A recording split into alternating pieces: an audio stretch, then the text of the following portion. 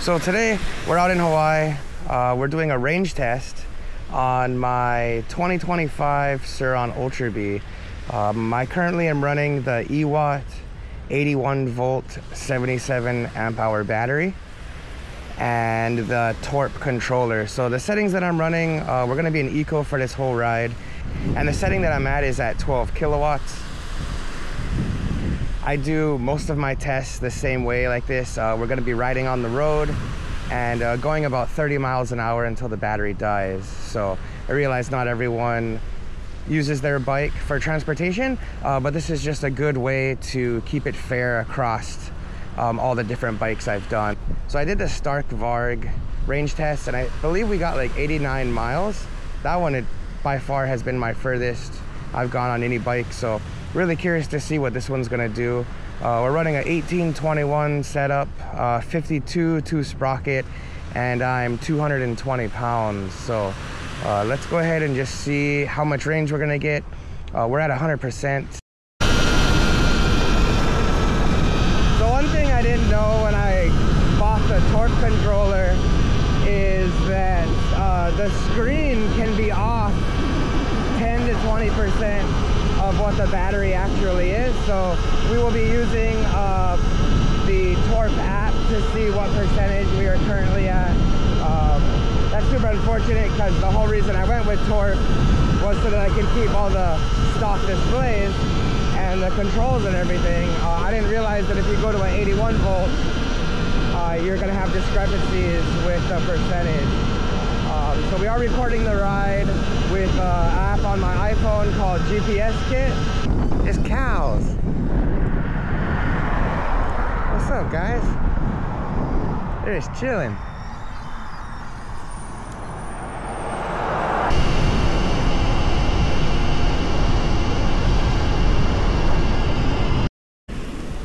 So I decided to stop over here. This is the Laie, what do you call it? Mormon temple. Pretty cool spot to stop and hang out for a second.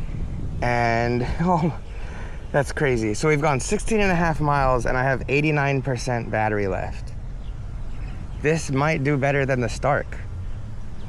All right, let's keep going. This is such a beautiful side of the island. That water is like right there.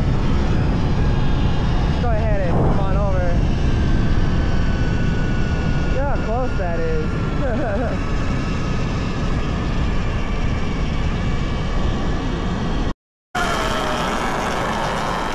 This is one of the most dangerous docks we have on the island. So many people have slipped their vehicles into this area right here. But yeah, they'll like try to load in and then go too far in and then they can't get traction and then the whole car is inside. This is a pretty cool spot. Nice lagoon.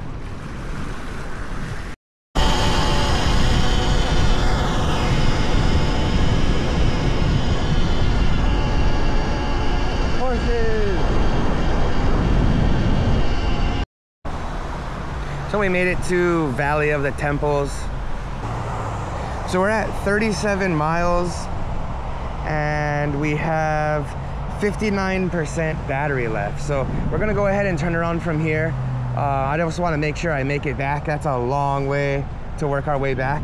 But this says 59% and the dash says 47%. So 12% discrepancy. I mean, that sucks. I know they do sell like a little gauge. They have a color display, they didn't have a little one. But I mean, the whole reason why I went with this was so that I could keep it looking stock as far as like on the bars. So I'm not sure what I'm gonna do about that, but super happy with the range of this battery. It's been really well. It's been doing really good. So let's go ahead and we'll work our way back and we'll figure out what our final mileage is.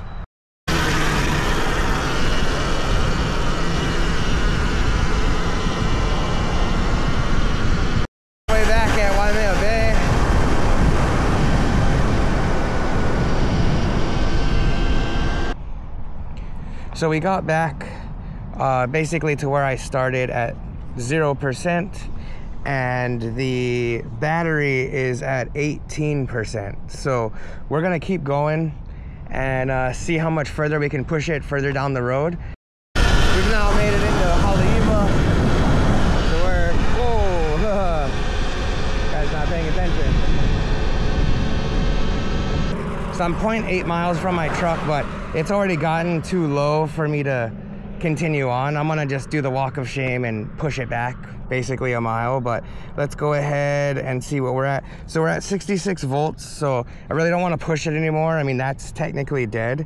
Let's see how much mileage we got. So I got 77.7 miles. That's amazing. So the Stark Varg, when I did a very similar test, same amount of power and whatnot, I did 74.5 miles.